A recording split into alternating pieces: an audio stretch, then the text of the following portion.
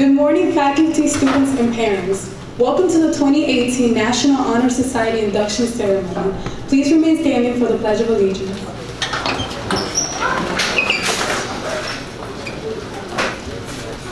I pledge allegiance to the flag of the United States of America and to the republic for which it stands, one nation, under God, indivisible, with liberty and justice for all. You may be seated.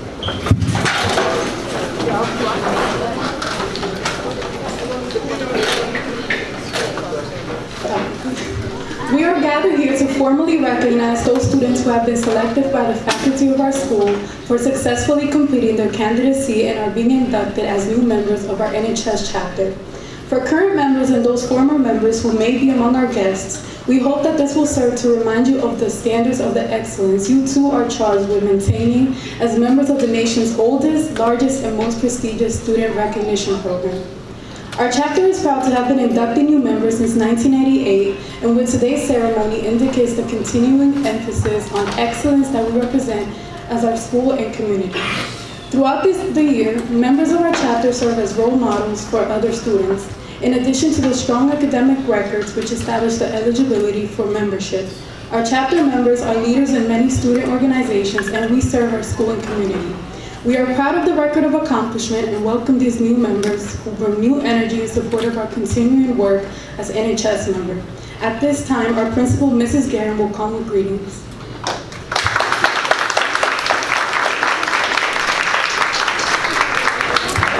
Thank you, Esmeralda. Welcome, parents. I'm sure you're very proud today. Inductees. Each of you are here today because you have earned the privilege to be part of the National Honor Society. You were selected based on scholarship and recommended by your teachers based on your character. Those of you who are graduating have come to learn how much service and leadership are a part of NHS. Those of you being inducted, you will have the same opportunity to grow through practicing these qualities. Within the NHS framework, we talk about earning a certain number of service hours, attending meetings, keeping a high GPA, and demonstrating good character. At BRIM, it's no small feat to reach the academic accomplishments you all have met. You've worked hard, you studied through lunches, you've asked for help, you stuck around after school to ensure your success. For this, I'm very proud. However, beyond that, and I would say arguably more important, is you were deemed leaders by your teachers and staff. Now, as you transition into NHS members of our school, I ask you to remember that leadership isn't just being in charge of other people. In order to be a leader of others, you must first successfully lead yourselves. It takes hard work to succeed, and you alone are the one to get yourself out of bed every day to do what you gotta do to be successful. Character is the most basic and also most important quality of the NHS. This isn't measured by one time, but rather overall instances in our time. It's our character is what we do when no one is looking. The right decision rarely is one that's easy to make. Many times, no one will actually know our thoughts or hear what we are tempted to do. It is our actions that determine the true measure of ourselves. Do you guys always have a smile, a positive word, a good attitude? Can people trust what you say, even if it's what they don't want to hear? Are you courteous? Are you respectful? Do you think about what you say before you say it? Do you seek to grow as a person or simply seek to get recognition or get by?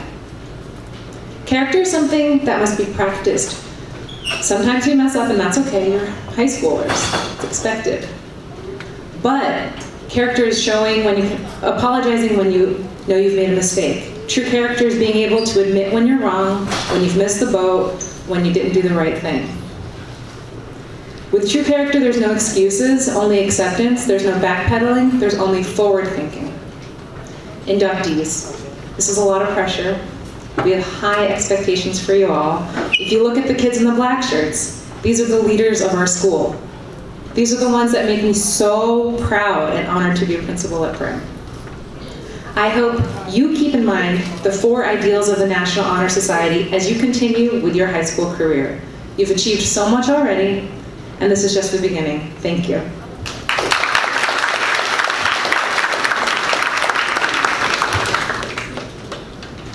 Thank you, Mrs. Guerin. NHS, it is at this time that we proclaim to all in attendance that membership in the Dr. Charles E. Briggs Medical Arts High School chapter of the National Honor Society has been earned by these candidates through the effective demonstration of the 4 qualities that serve as standards for the society. Members of the chapter will now review these qualities for candidates. NHS member, class of 2018, Destiny Lamb, will now present scholarship. Scholarship. Scholarship means a commitment to learning. A student is willing to spend hours in reading and study. Knowing the last benefits of a cultivated mind, we should continue to learn even when formal education has ended. For education ends only with life. Knowledge is one of the great elements in life, which leads to the highest success, and it can be acquired only in one way, through diligence and effort. Learning furnishes the lamp by which we read the past and the light which illuminates the future. Candidates have the charge to continually expand the world through opportunities inherent in scholarship.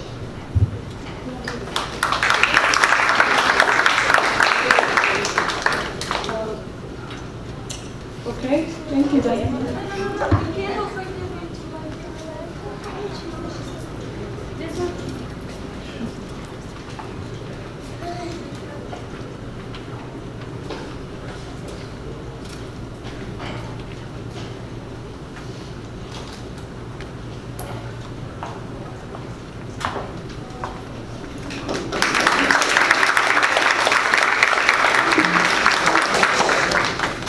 NHS Vice President, Class of 2018, Ibn Coleman, will now present leadership.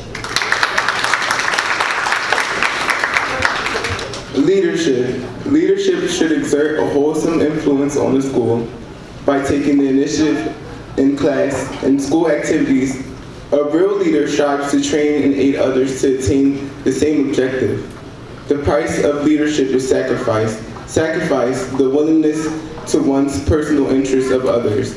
A leader has self-confidence and will go forward when others hesitate. No matter what power and resources may exist in a country, they are ineffectual without the guidance of a wise leader. Leadership is always needed. Thus, to lead is a substantive charge to each of our members in the candidates. I will now light the candle representing leadership.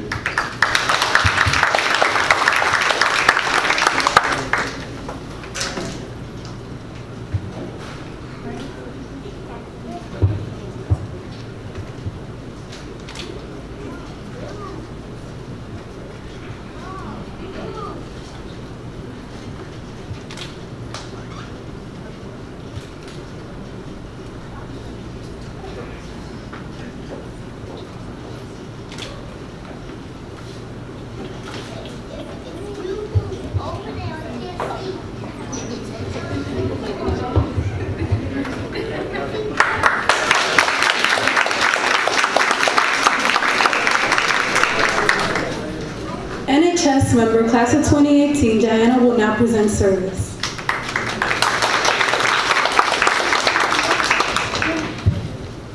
Service. My office is service. Service can be described in various ways. In the routine of the day's work, many opportunities arise to help others. Willingness to work for the benefit of those in need without monetary compensation or without recognition is the quality we seek in our membership. We are committed to the idea of volunteering our time and abilities to the creation of a better tomorrow. I light the candle representing service.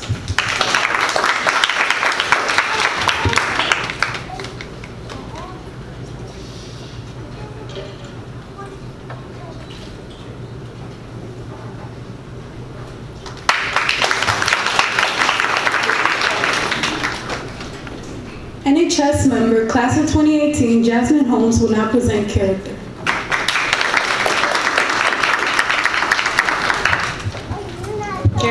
Character is a force within each individual which distinguishes that person from others. It gives one deep individuality. It is that without which no one can respect oneself, nor hope to attain the respect of others. It is this force of character which guides one through life and, when once developed, grows steadily. Character is achieved and not received. It is the product of constant action, daily striving to make the right choice. The problem of character is the problem of self-control. We must be in reality what we wish to appear to others. By demonstrating such qualities such as reliability, honesty, and sincerity, we may have to prove by example that we value character. I like the candle representing character.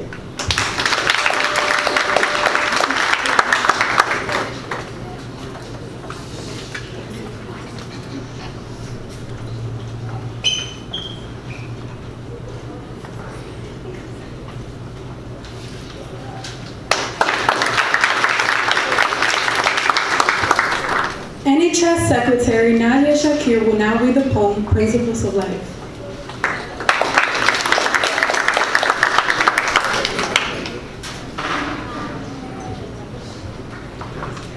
Scholarship.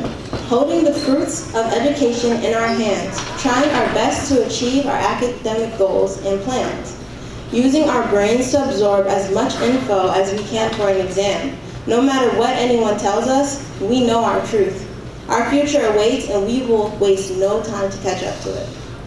Service. We aspire people that help whoever is in need, their hearts often filled with gold when giving.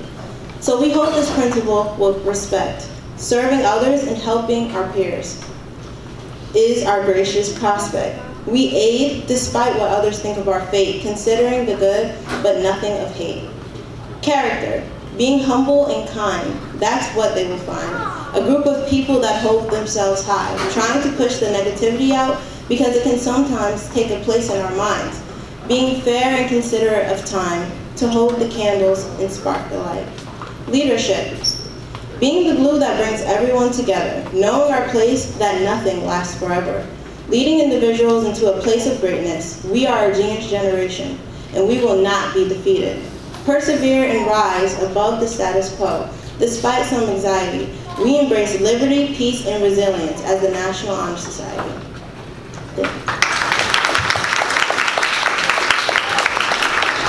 Thank you, Nadia. Now we will have our introduction of the speaker by Cameron Claus.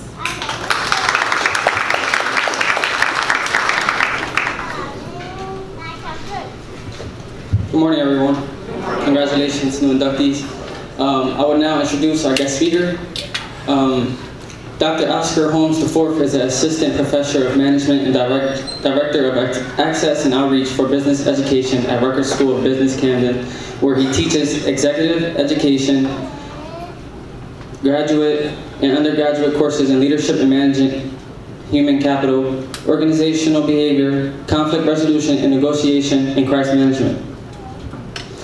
His research examines how leaders can maximize productivity and well-being through fostering more inclusive environments, and has been published in several top-tier management journals and books. He earned a PhD and Master and MA in Management at the University of Alabama, MLA from the University of Richmond, and a BS with honors from Virginia Commonwealth University. He is also a 2006 alum of Stanford University, Graduate School of Business, Summer Institute, and General Management. He is a resident expert for Psychology Today, PT, and hosts his own PT column entitled Beyond the Cubicle, Managing Human Capital. While on sabbatical from Rutgers in 2006, he was a visiting research professor of management at the Lebeau College of Business at Drexel University, and a research fellow at the University of Pretoria, South Africa. In addition to his scholarship being covered in various news outlets, he is a highly sought-after speaker, organizations consultant, and has made a number of media appearances that include Huffington Post Live, television, and radio interviews. Everyone please introduce Dr. Oscar Holmes IV.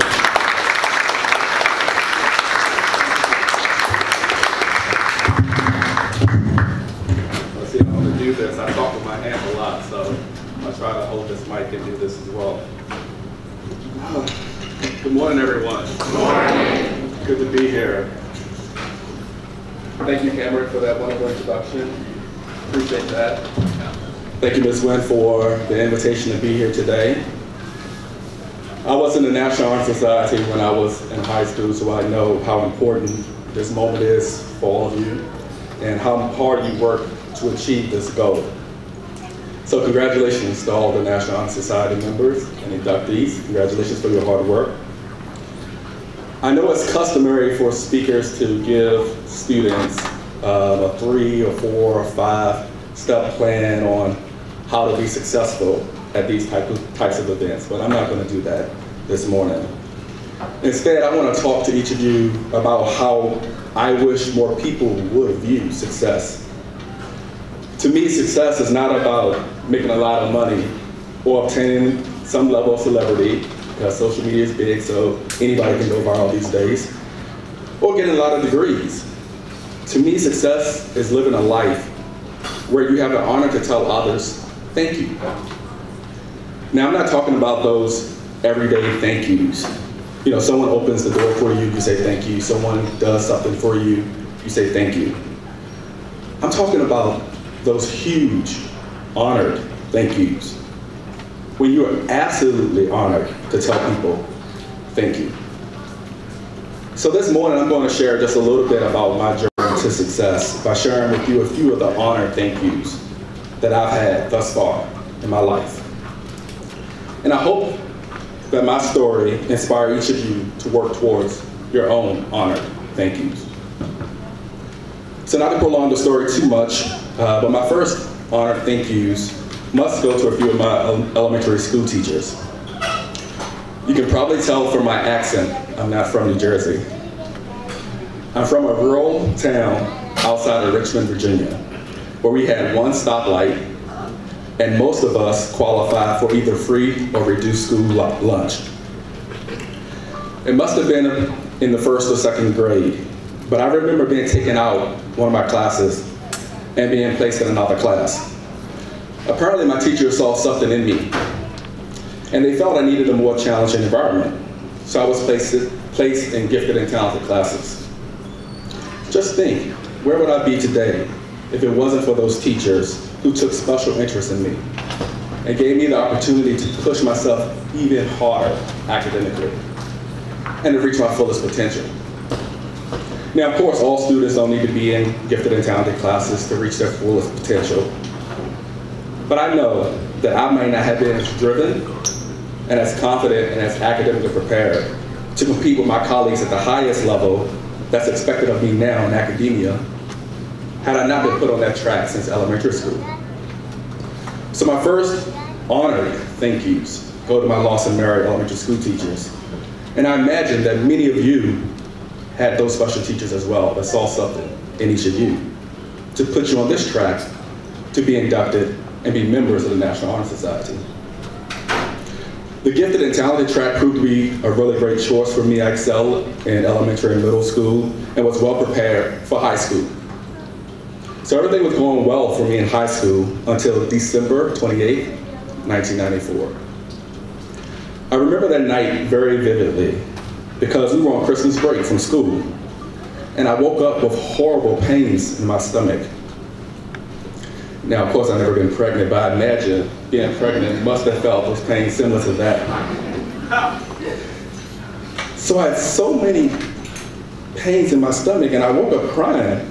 So I eventually woke my parents up, and they took me to the emergency room. I stayed there for a few hours, and the physicians finally sent me home with some pain medicine, and they said that I had some muscle spasms. The medicine worked for a while, controlling the pain, but eventually it wore off, and I had to take more medicine more often, which meant I was basically overdosing on pain medicine. In addition to the pain being more frequent, I also noticed I was waking up every morning drenched in night sweats, and I was losing a lot of weight. Concerned, my parents took me to a university hospital this time. They ran more tests and sent me home with stronger medicine. It worked for a while, but eventually the pain came back. I still had night sweats, I still was vomiting, and I was still losing weight. So I began to overdose again. My parents and teachers became even more worried when I was taken back to the university hospital. I was down from a weight of 150 just a few months ago to about 109 pounds at 14 years old. God, what I wouldn't give to get back into the hundreds. It's that college weight. It's stress. This time I stayed in the hospital for a week. And on March 14, 1995, I was told I had Hodgkin's disease. Now, my 14-year-old self didn't know what Hodgkin's disease was, but I later found out that Hodgkin's disease is a cancer of the lymph nodes. And I was in stage 4, which is the most advanced stage of the cancer. So immediately my whole life changed.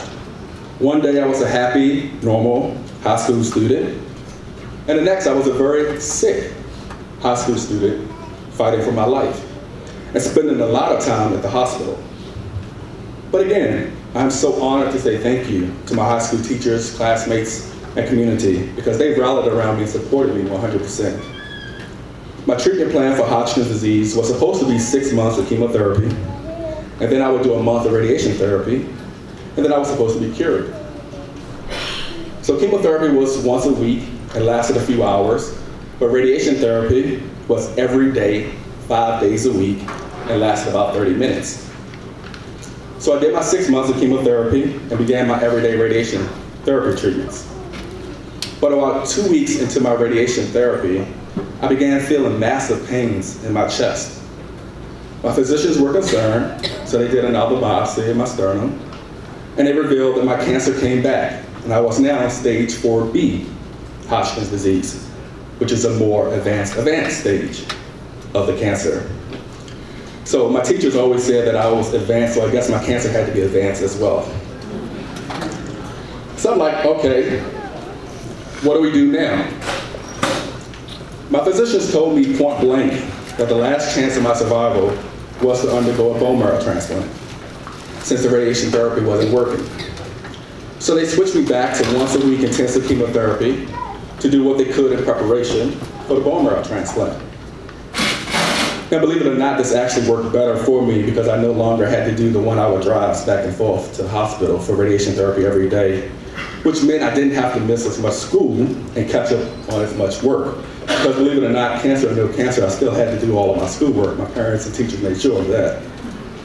But luckily for me, I was able to use my own bone marrow, so I didn't have to worry about trying to get a match from someone else. So on January 6, 1997, I went into the hospital for my bone marrow transplant, knowing this was the last chance of survival for me. And unfortunately, I had gone to at least 3 funerals of friends I made in the hospital who were all around my age, but who lost their battle with cancer. So the doctors told me that the minimum time that I would have to stay at the hospital was 3 weeks. So I made that my new goal. And on January 24th, 1997, exactly 3 weeks, I was able to be released from the hospital and go home.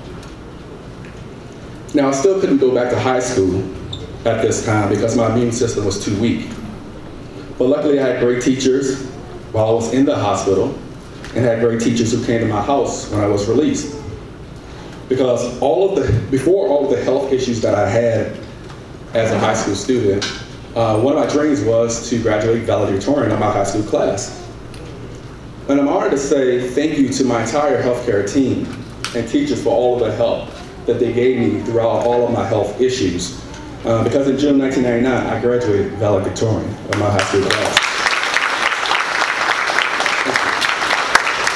Although I could have gone to a lot of top universities, I only wanted to go to VCU. The medical staff there saved my life, so I didn't consider going anywhere else. It took me 2.5 years to earn my degree with honors from VCU, since I took a full course load and went all year round. Although it wasn't anywhere in my initial career plans, I returned to my high school alma mater as a teacher, hoping to give back to the school and community that gave so much to me.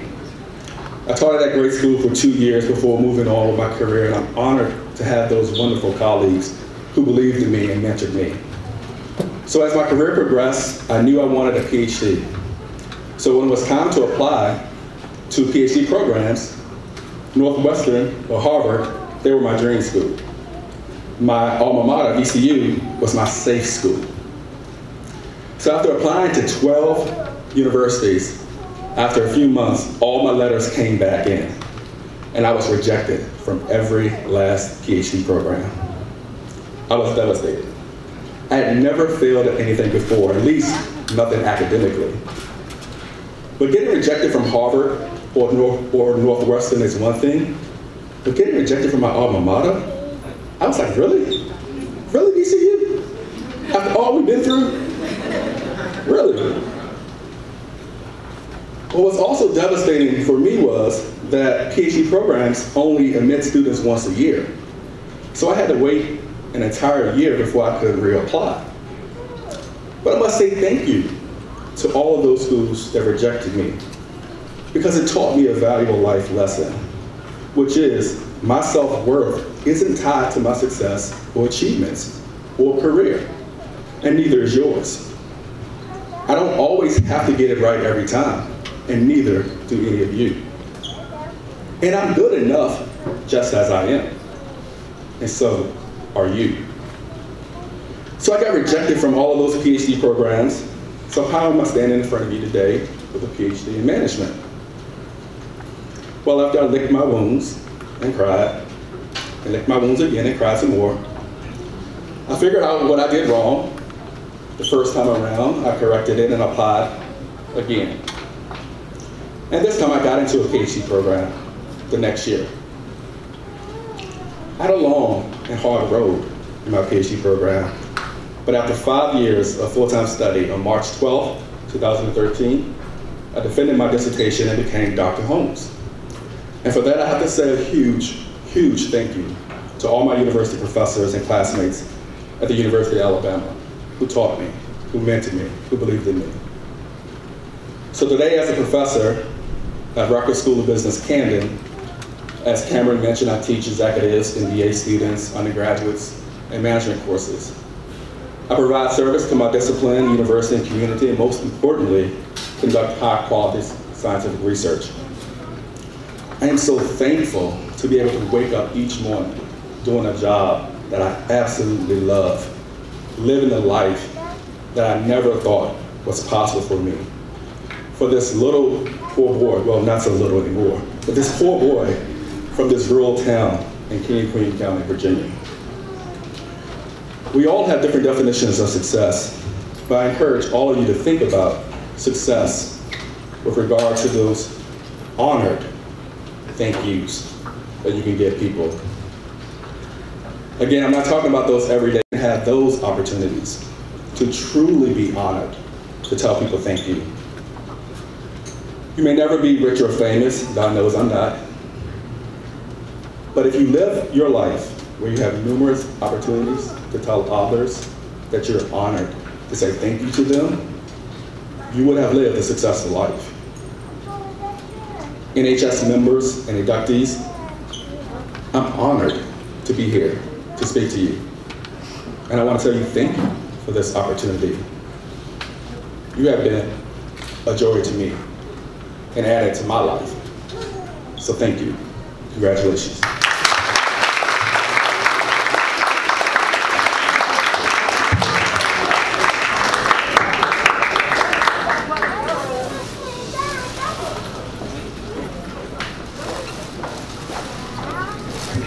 Well, thank you, Dr. Holmes. These are very inspirational words, and I'm sure we will all apply to our lives. So now is the moment we've all been waiting for, the induction of new members.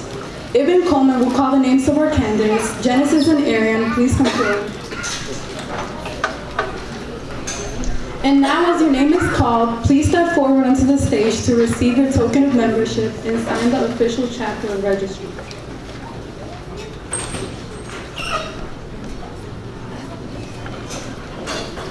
China Felix Baby, class of 2018.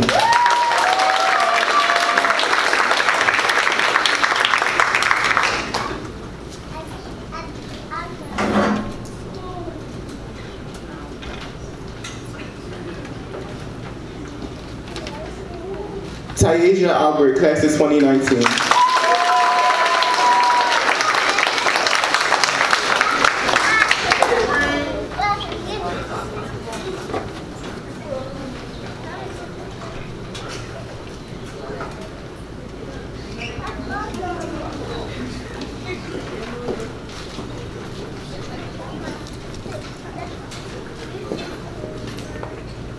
Siande Horsey, class of 2019.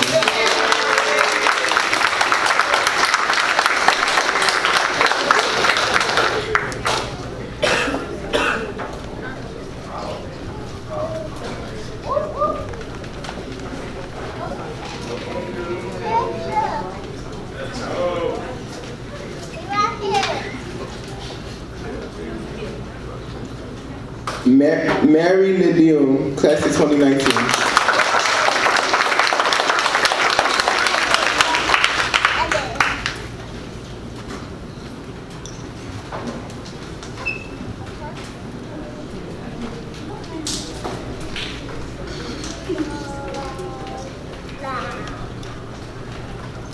Kanaya Thomas, class of 2019.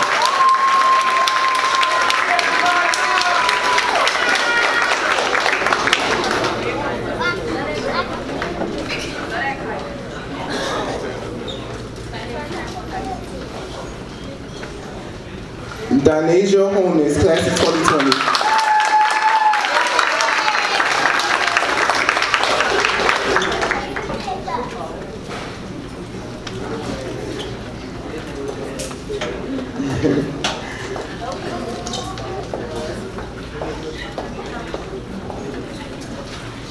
Adira Mackin, class of 2020.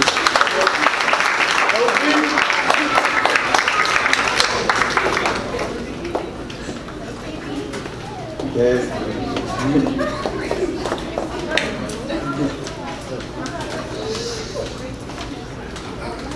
Abigail Mercado, sorry, class of 2020.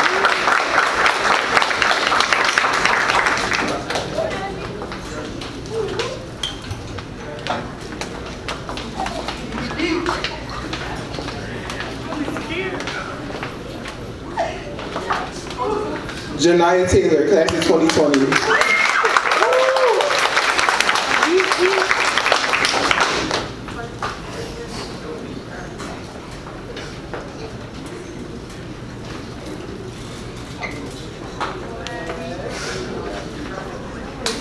Congratulations to all the 2017 and 2018 NHS Induction Ceremony, the Dr. Charles B. Burns chapter of NHS.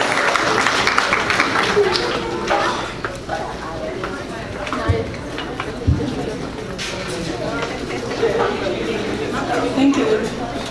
Maya Cohn, our treasurer, will now lead the inductees with our pledge. Thank you.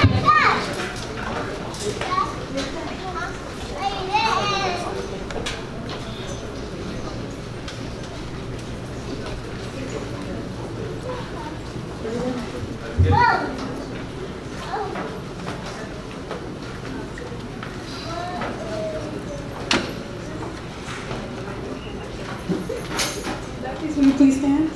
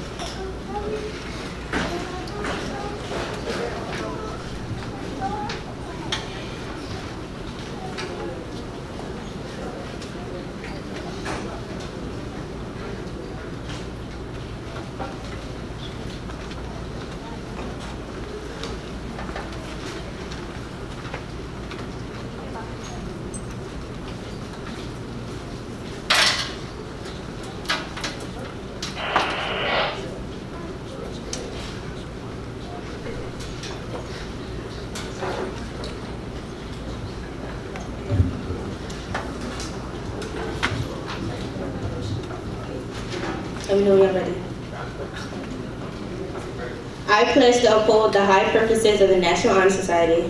I pledge to uphold the high purposes of the National Honor Society. To which I have been selected. To which I have been selected. I will be true to the principles for which it stands. I will be true to the principles for which it stands. And will maintain and encourage. And will maintain and encourage. High standards of scholarship, service, leadership, and character. High standards of scholarship, service, leadership, and character. Congratulations.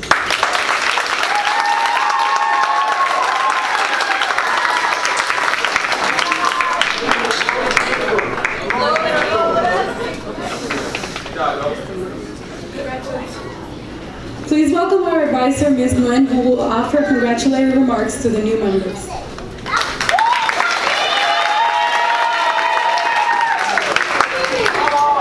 Good morning, everyone. Good morning. Good morning, faculty, staff, parents, and students. It is with great pleasure to induct these wonderful young women to Dr. Charles E. Grimm High School National Honor Society. I enjoyed this day tremendously and am pleased and proud of the accomplishment of today's inductees. You are most deserving and I offer sincere congratulations. Thank you for all the ways you have enriched our school, either academically, athletically, or through community service. Welcome to NHS.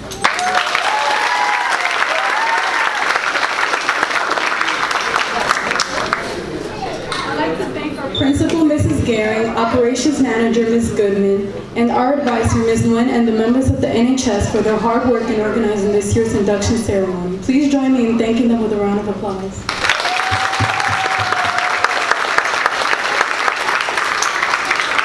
Thank you all for attending our NHS induction ceremony. In just a moment, the new inductees will recess, after which you are all invited to join us in the Media Center for refreshments in their honor.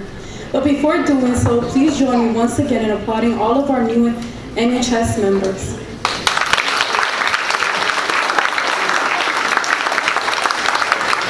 Thank you, and now will everyone please stand as our newest members of the NHS leave.